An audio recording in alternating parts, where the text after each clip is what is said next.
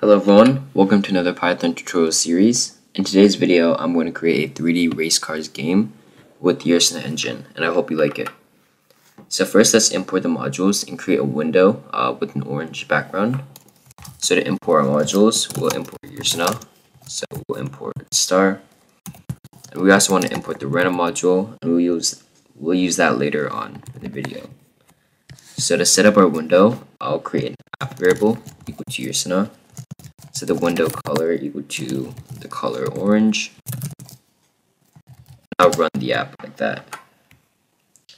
Now we're gonna create a car racing game. So we need to create a track. I'll have the track equal to an entity.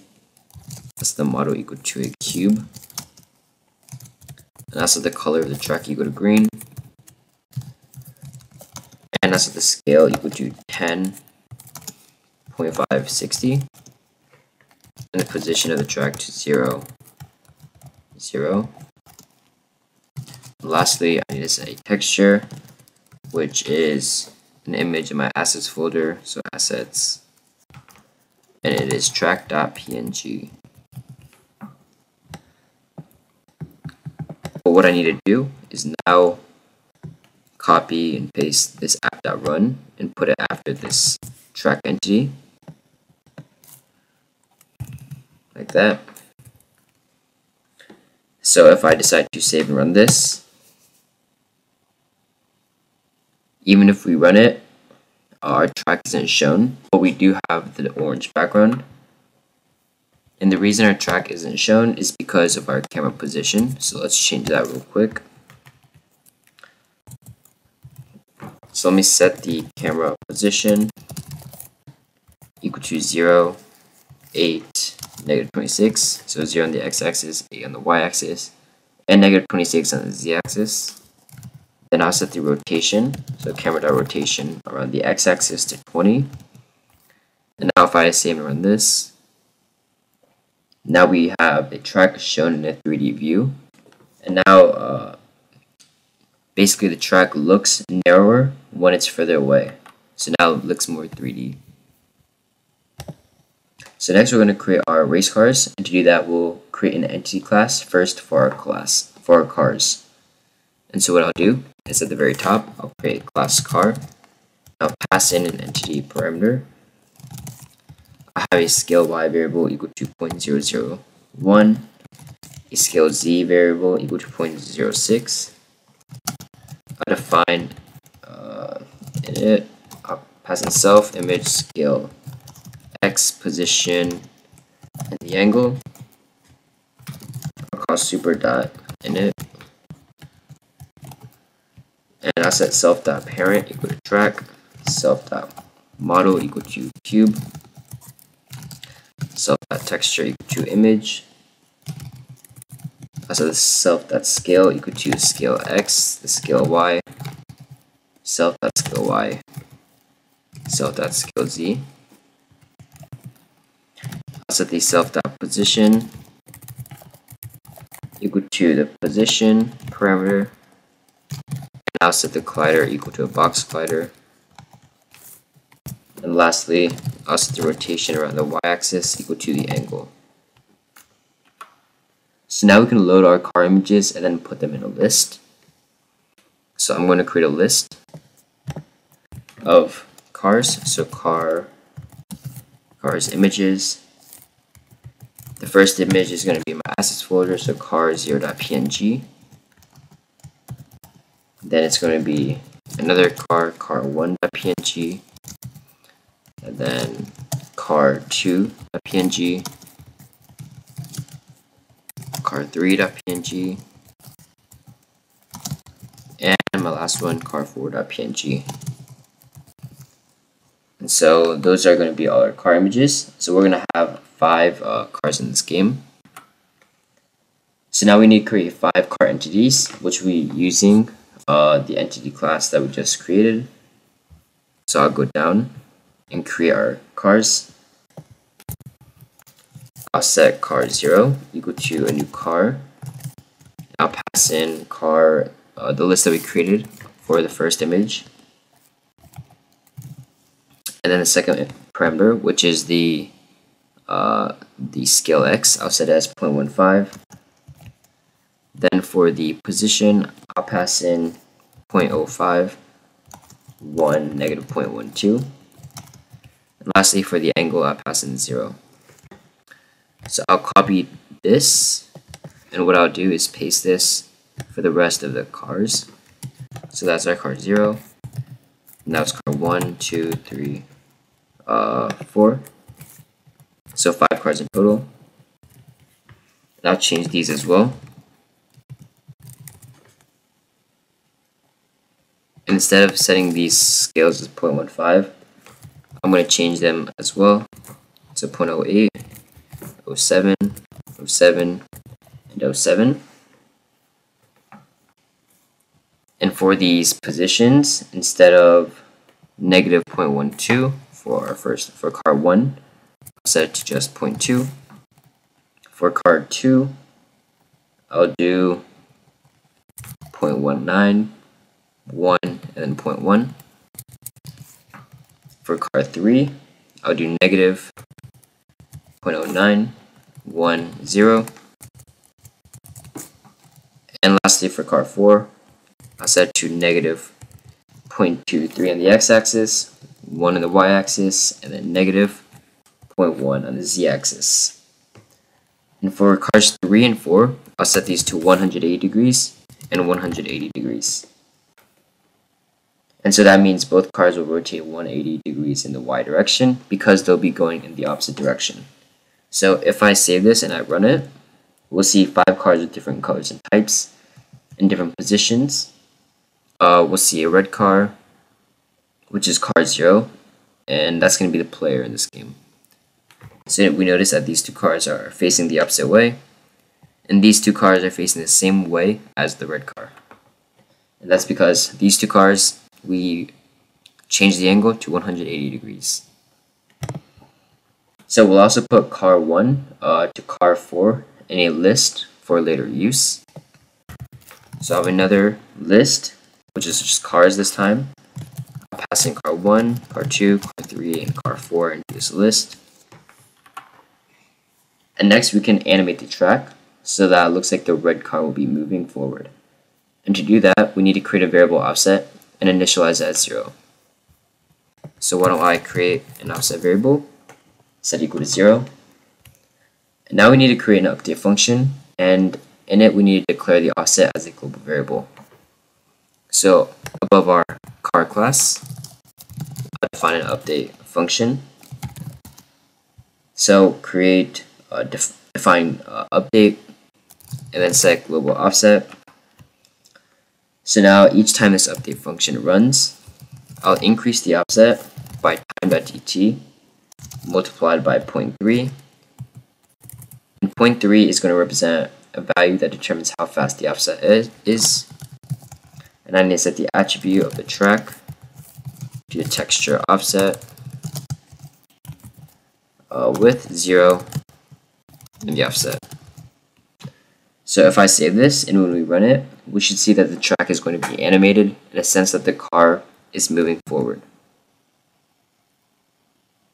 And so now it looks like the car is moving forward, and these 2 cars, the yellow and blue one, are also moving forward because the track looks like it's coming towards us. So now we also want to be able to move the player card through the keyboard. So if I press like an A, D using the WASD keys, I want the car to move left or right. So if I close this, oops, let me close this. Now in the update function, I have car 0.x plus equal to held keys. And when the D key is held, basically I'm going to move the car to the left. So multiplied by time.dt multiplied by 0.2. And car 0.x minus equal to held keys A time.dt multiplied by 0.2. So when I hold the D key, my car is going to go to the left. When I hold the A key, my car is going to go to I'm sorry, when I hold my D key, my car is going to go to the right, and when I hold my A key, the car is going to go to the left. So if I save and run this, and I hold A, my red car will go to the left, and when I hold D, my red car is going to go right. So I can move it like that, and now you see that it works. But you notice that if I decide to go off the track, you see that now my car is able to do that, which we don't actually want. So we need to handle some boundary checking. And so to handle this boundary checking, all you need to do is check for the car's x position. So if car 0.x is greater than or equal to 0.24, so if the x position is trying to get over this portion on the x-axis, then we don't want that to happen, so we'll just set it equal to that position. If the car's x position is trying to get less than or equal to negative 0.28, then we'll set the car's x position equal to negative 0.28. So now if I run this, the player is able to stay in these lanes. So it's unable to go out of this lane. So we also need to move cars 1 to car 4 as well. So basically what we could do is, let me close this. We can iterate through our cars. So for car in cars, which is the list we made earlier of the cars 1 through 4, we could check if car.rotation y is equal to 0, which is for cars 1 and 2. For cars 1 and car 2. So if it's 0, we'll set cars.z minus equal to time.dt multiplied by a random number, so random.uniform from 0.02 to 0.05. Else, which is now for car 3 and car 4, we'll set car.z minus equal to time.dt multiplied by random.uniform 0.09 from 0.09 to 0.12. And so the speed for each car is going to be a random value. And because car 1 and car 2 go in the same direction with the player car, their speed will be smaller than car 3 and 4. And so the speed of each car is going to be relative to the player's car. So let me save this and run it. Now we see that these two cars they look like they're moving backwards because of the loop that we just created earlier. And also the other two cars in the opposite lane, they went out of the screen. So when cars 1 and 4 go out of the bottom boundary, so 1, 2, 4 go out of the bottom boundary, no cars are going to be left except for the red car. So we'll do some boundary checking for these 4 cars so that once they cross the bottom boundary and go out of the window, they'll reappear from the top boundary. And so to create that, or to actually check for that disappearance, so bottom boundary checking, we want to check if car.z, if it's less than negative 0.3, then we'll set car.z equal to 0.4. And so now if I save this and run it, notice that when these cars actually go past this bottom boundary, they reappear at the top. And let me show that again. And this works for every single car. So you see these the blue and yellow car works as well. And the light blue and the gray car or white car is also appearing from the top.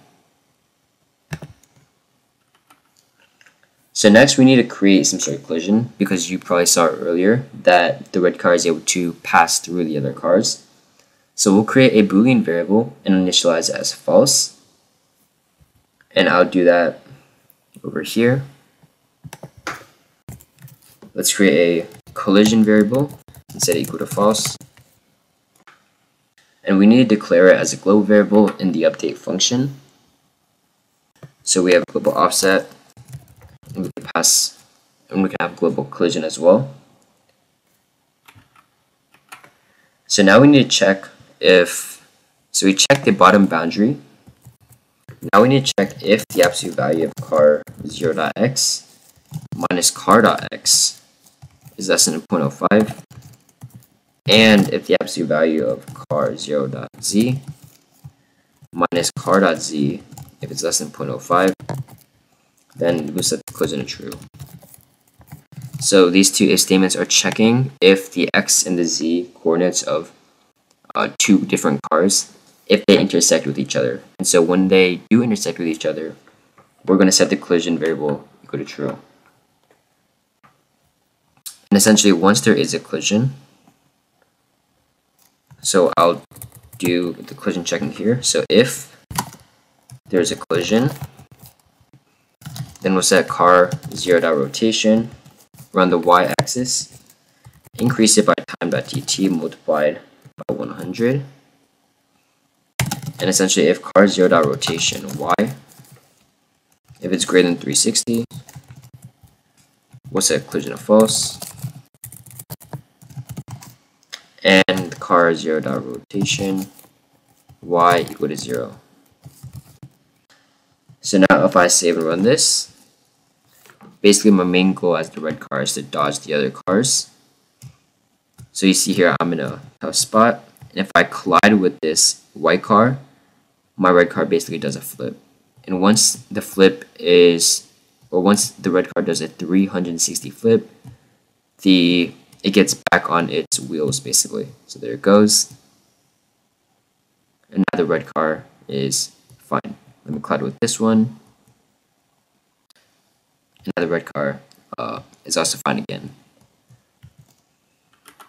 So this is the end of this video. If you have any comments, please put them below at the comment section.